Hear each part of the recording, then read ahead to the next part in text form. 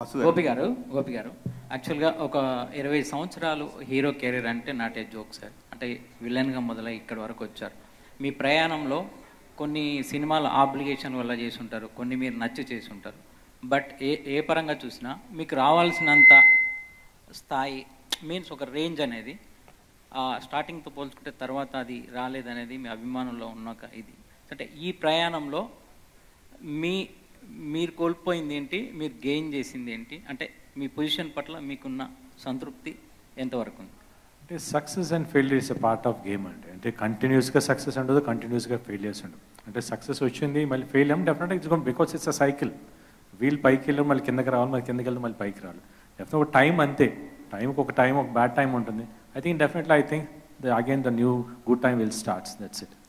వివేక్ నేను విశ్వప్రసాద్ గారు అంటే ఇంక మీరే విశ్వప్రసాద్ గారు మీరే కాబట్టి ఆ పాయింట్ ఆఫ్ అడుగుతానికి వచ్చినది. మామూలుగా ఇండస్ట్రీలో నేను 30 years నుంచి చూస్తున్నారు. రామానాయుడు గారు లాంటి అగ్ర నిర్మాత కూడా ఒక సినిమా అయిన తర్వాత ఒక సినిమా, మధ్య సైమెంట్ ఒక 2 జరిగేమో.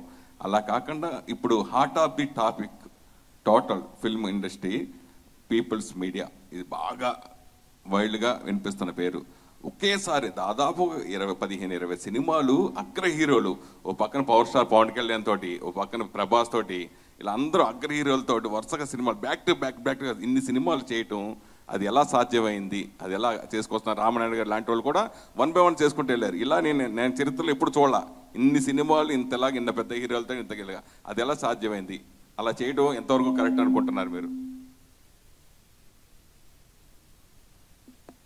అలా కుదిరిందండి అంతకు వచ్చిన మరి వాసు గారు ఎలా కుదిర్చారని అడుగుతున్నారు సార్ మిమ్మల్ని వాళ్ళు. ఎలా కుదిర్చారో అడుగుతారు. కరెక్ట్ వాసు. గోపిచంద్ గారు చెప్పండి చెప్తాడు. అన్నింటికి సమాధానం చెప్పేస్తాడు ఆయన.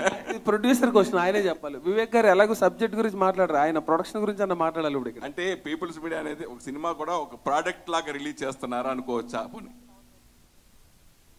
బేసిక్గా మొన్న విశ్వ గారు చెప్పారు కదండి, అంటే ఆయన ఇదేంటంటే ఒక ఫ్యాక్టరీ మోడల్లో చేయాలి అన్నది అంటే బేసిక్ ఐడియా అనమాట. దానివల్ల అలా కుదురుతున్నాయి. ఎంత ఈ సినిమా ప్రీ రిలీజ్ ఈవెంట్కి ప్రభాస్ గారు వచ్చే ఛాన్స్ ఏమైనా ఉందా? అంటే గోపిచంద్ గారికి బెస్ట్ ఫ్రెండ్ అయినా మీ బ్యానర్లో ఆల్రెడీ ఇప్పుడు సినిమా చేస్తున్నారు. అలా ఏం లేదండి, ఇంకేం అడగలేదు. హలో వాసు గారు, ఈ రామభవనం సినిమాకి ప్రొడ్యూసర్ కాకుండా మేకర్ కావాల్సి వచ్చింది అన్నారు.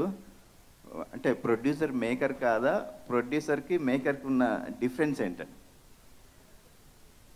ఇప్పుడు కొంతమంది డైరెక్టర్స్ని క్రియేటివ్ డైరెక్టర్స్ అంటారు. అంటే డైరెక్షన్ అంటేనే క్రియేషన్ యాక్చువల్గా. అలాగా మీరే ఇచ్చారు కొన్ని పేర్లు. అలాగా ప్రొడ్యూసర్స్లో కొంతమంది మేకర్స్ ఉంటారు, ప్రొడ్యూసర్స్ ఉంటారు. ప్రొడ్యూసర్స్ అంటే పద్దులు చూసుకుని చేసేవాళ్ళు, అంటే ఇంత అవుతుంది, ఇంత వస్తుంది, ఇంత మిగులుతుంది అని చెప్పని.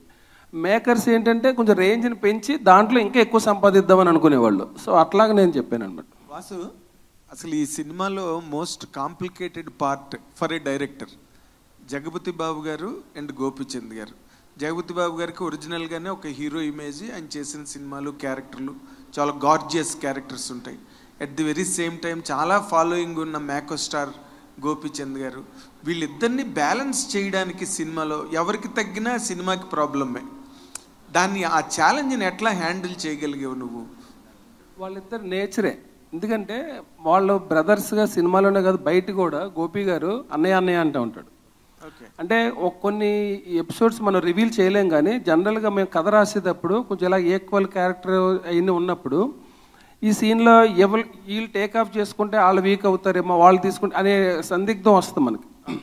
ఒక క్రూషియల్ డెసిషన్ మేము ఎవరూ తీసుకోలేని టైంలో గోపి గారు పర్సనల్గా తీసుకుని, లేదు ఈ సీన్లో ఆయన ఎలా రియాక్ట్ అయితే చాలా బాగుంటుంది, నేను కొంచెం అక్కడ ఇదైనా పర్లేదు అన్నయ్య ఆ క్యారెక్టర్ లేవాలి అని చెప్పని దగ్గరుండి చేయించారు. సో దానివల్ల నాకు ఇంక ఈజీ అయిపోయింది. హీరోయిన్ భైరవి క్యారెక్టర్కి డింపుల్ని తీసుకునేటప్పుడు కొంచెం వెనక ముందు ఆలోచించారన్నారు. ఆలోచించింది ఏంటి, దాని తర్వాత తనతోటి హోంవర్క్ ఏం చేయించారు? వెనక ముందు ఆలోచించడం ఏం లేదు. ముందు మేము ఒక క్యారెక్టర్కి ఫైనల్ అయిపోయిన తర్వాత కిలాడి సినిమా ఇంకా రిలీజ్ అవ్వలేదు అప్పటికి. సో బాగుంటుంది కొంచెం అప్పుడు వచ్చిన ప్రోమోస్ చూసాం. బట్ సినిమా చూసిన తర్వాత కొంచెం షాక్ అయ్యాం అందరం. అంటే షాక్ అవ్వటం అంటే ఆ సినిమాలో ఆ క్యారెక్టర్ కొంచెం బాగా ఇదిగా చేసింది కదా, బ్రైట్గా గ్లామరస్గా చేసింది. మనదేమో కొంచెం హోమ్లీగా ఉండే క్యారెక్టరు. ఒకవేళ ఆ ఇమేజ్ ఆడియన్స్లో ఎక్కువ వెళ్తే మళ్ళీ మనకి ఎఫెక్ట్ అవుతుందేమో ఏంటి అని కొంచెం డౌట్ పడ్డాం. ఇప్పుడు గోపి గారు, మేము వివేక్ గారు, మేము అందరూ ఆలోచించి అసలు ఊరికే మన కాస్ట్యూమ్స్లో మనం అనుకున్న క్యారెక్టర్లు ఎలా ఉంటుందో చూద్దామని చెప్పి కొంచెం టెస్ట్ షూట్స్ అన్నీ చేసినప్పుడు మాకు కాన్ఫిడెన్స్ వచ్చింది. సో మన భైరవి క్యారెక్టర్కి అమ్మాయిని చేయొచ్చు అని చెప్పని అప్పుడు కంటిన్యూ చేసాం. డింపుల్, మిమ్మల్ని చూస్తే ఇలియాన్ లాగా అనిపిస్తున్నారు. మీకు ఎవరైనా కాంప్లిమెంట్ ఇచ్చారా? దీన్ని ఎలా తీసుకుంటారు? యాక్చువల్లీ నాకు అది చిన్నప్పటి నుంచి వస్తున్న కాంప్లిమెంటే. బట్ ఐఎమ్ హ్యాపీ, అంటే తప్పేం లేదు దాంట్లో, because even I admire her. So దాంట్లో యూజువలీ అందరిలాగా లేదు కాదు అని చెప్పట్లేదు. I like it. If you're comparing me to already prove చేసుకున్న యాక్టర్స్కి కంపేర్ చేస్తే తప్పేం లేదు. Thank you. Thank you so much to all the media friends. చక్కటి బాణాలు బాగా విసిరారు అండ్ మా వాళ్ళు అంతే కామ్ అండ్ కంపోజ్డ్గా ఎదుర్కొన్నారు. Thank you so much everybody on stage.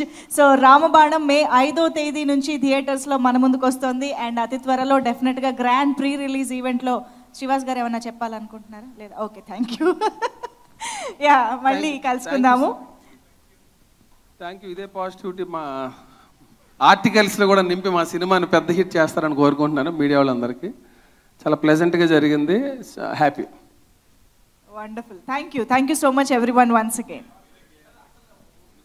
అందరికీ నమస్కారం. ఏం మాట్లాడతాం అంతా చెప్పేశాడు, మొత్తం మాట్లాడటానికి ఏం లేదు.